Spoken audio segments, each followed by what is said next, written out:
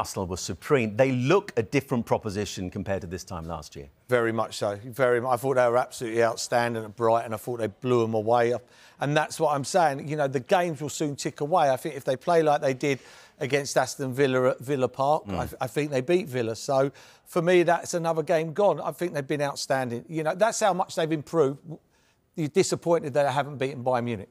Yeah. You know, and let's be honest, Bayern Munich are a giant of a European football team. Forget about what they're doing in the league. They're still a good team.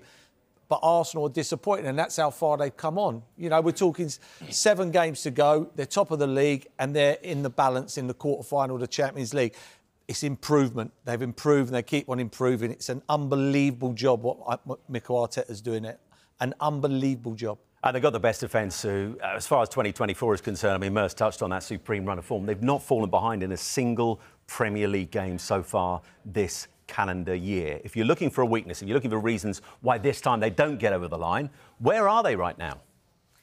I can't really think of one. And I think that's a real positive for Arsenal fans. When Saliba got injured last season, I know there was probably other factors as well, but I think he was a huge loss in that running in the final stages, because the partnership of him and Gabriel looks so solid. Then you look at the midfield, Rice, Jorginho. Obviously, Rice has sort of evolved his position a little bit more. You've got Havertz in there, who's, I think, a lot of people questioned the signing of Jorginho and Havertz, but it's sort of proving that Arteta clearly knows what he's talking about by bringing those two in. Both of them have been fantastic signings, and they just look so well organised off the ball. So when they don't have the ball, it's not just defensively, it's as a team, the way that they press and they all go together, just make it really difficult for sides. Very good at set pieces. So they seem to be getting everything right. I think there's lots of talk, wasn't there? They need a centre forward.